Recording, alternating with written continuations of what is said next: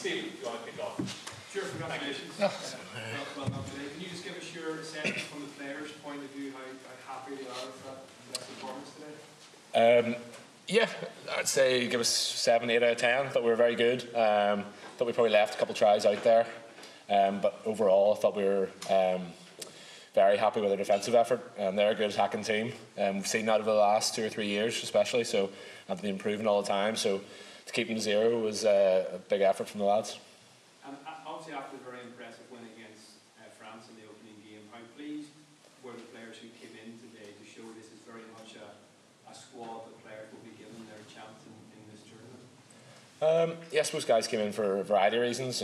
We niggles here and there, and obviously some guys were given chances. And I think everybody, the man, stood up and put in a good performance. And I think that's Andy has the trust in all the guys in the squad. I think that's why he keeps the squad pretty small in general. So I think everybody came in, performed really well, and hopefully that gives them trust in the future if there is injuries.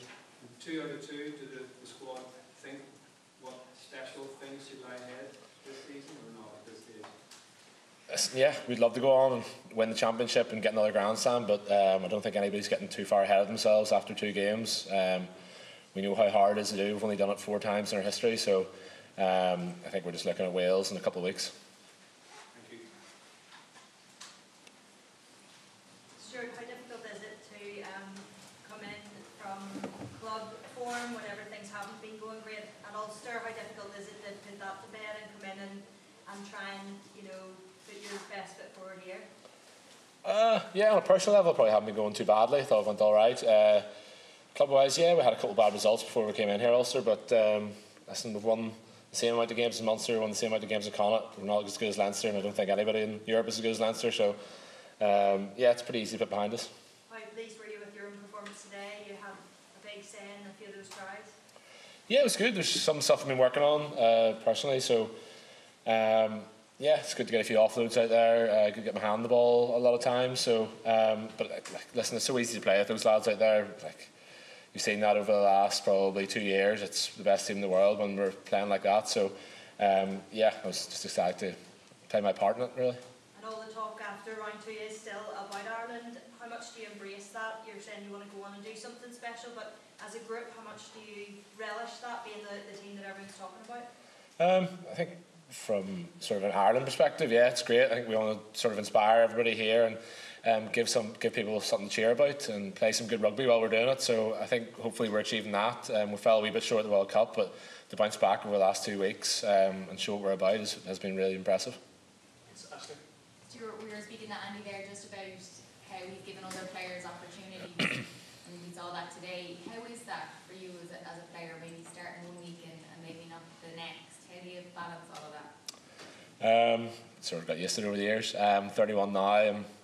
I'm happy in the role I have to play in this team. If that's come in for 1 or 2 games in the Six Nations, and hopefully do a decent job when I'm in there and play well, if that's what he asks of me. And I think most of the guys have so there's different guys at different stages of their career who have come in, and guys at the start obviously and playing their first or second caps, and then guys like Hendy coming off the bench and doing a job as well. And there's no sort of egos. Like Hendy's got 80 caps for Ireland, and he's more than happy to come off the bench in a Six Nations game and play really well when he did come on. So it's probably testament to Andy for keeping everybody that fire and everybody to play. And how do you think Caelan got on as captain today?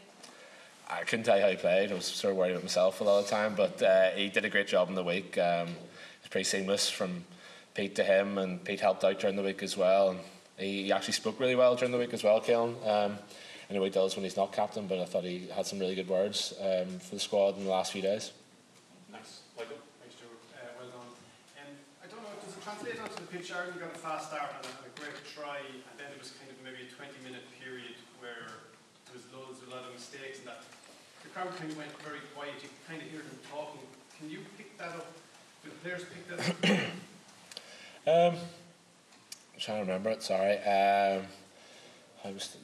Listen, I think in a way it's probably tough for the crowd in a game that they probably expect us to win, like the crowd do. I don't think any of the squad expect us to win that game. We know it's going to be a tough task and we can see what they deliver, but as a fan probably looking on to it, they probably expect us to win, and when we start fast and we don't keep going at that rate, that's why the lull comes. But no, I think you feel a wee bit out there. It doesn't affect us too much. We're pretty used to it by now, but I thought we gave them a fair amount to cheer about. I think we probably left a couple of tries out there in the end, but that's going to happen in any team.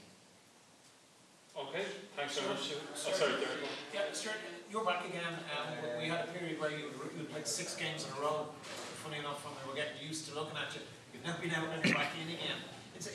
Do you see any overall change in the side that, say, ran up to the World Cup and the side that has just reappeared now with 2 top-class performances?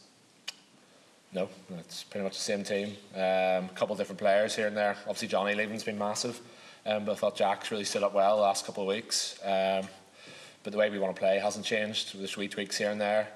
I think when we lost in the World Cup, obviously it was very heartbreaking, really. But we knew we weren't too far away. You don't throw sort of all the toys out of the pram just because of one not brilliant performance by us. So I think we were just improving on what we were doing, and I think you've seen some of that come out in the last couple of weeks. I'm going to just ask you that a little bit awkward because it's not about you. We see Robbie as a 12 and a 13, and we've seen him be injured, and we've seen him hovering on camp, and we've seen all the setbacks that he's had. He had a fast start today. Do you enjoy playing with him, and do you think that he may be back to possibly what we consider to be the Lions? Yeah. Listen, Robbie's world class. He's probably one of the top 3 or 4 centres I've ever played for Ireland, in my opinion. Hope he plays 13 a bit more for me because I can't play 13. But no, he was class today. He was class last week as well. So hopefully that is him coming back to his best. I think when you give Robbie around the side at any stage, he's always been very good, no matter what position. If that is, well, not whether he's played 12 or 13. So I've never doubted he's world class. It's just Gary's been incredible over the last year, and Bundy got nominated obviously for World Player of the Year. So it's a pretty stiff competition in there. Don't have to tell me about it anyway. Thanks, Stuart. Guys. Thanks.